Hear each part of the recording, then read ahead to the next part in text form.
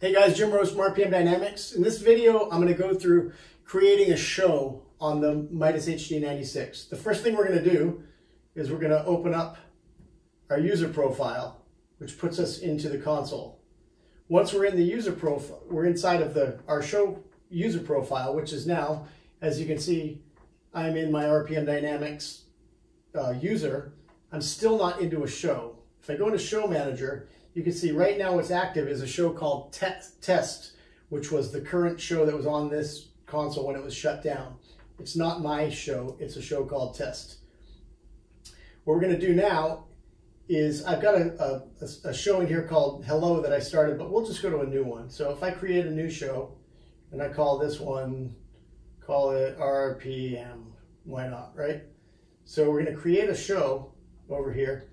Now we have a new show called RPM. So when we go to load this RPM show, open, you have an option with your safes and your I/O config to use the current ones that are on the console or the ones that are inside of your show file.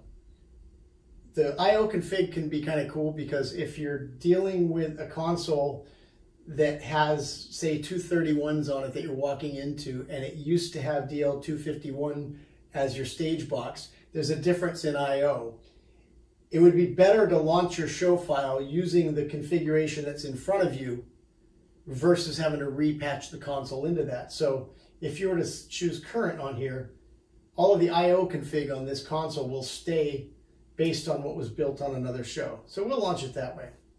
And when we launch it, you'll notice in your playlists and in your scenes, the only thing in there now is a master scene.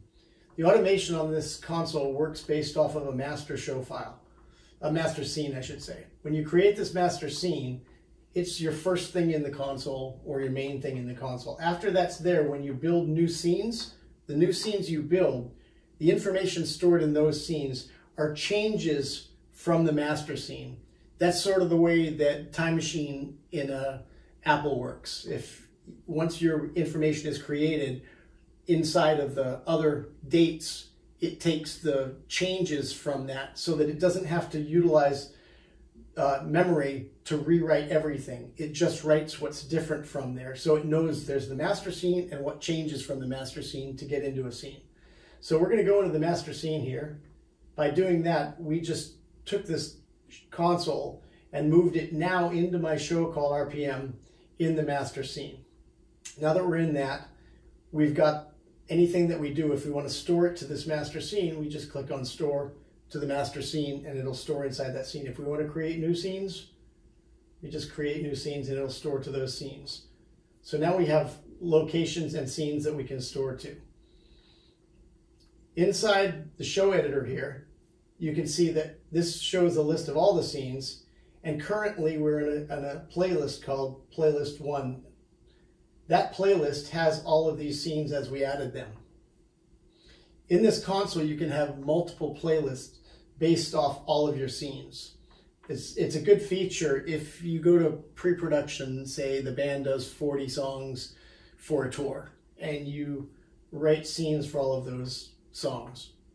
Or you're doing a theater show and there's many acts.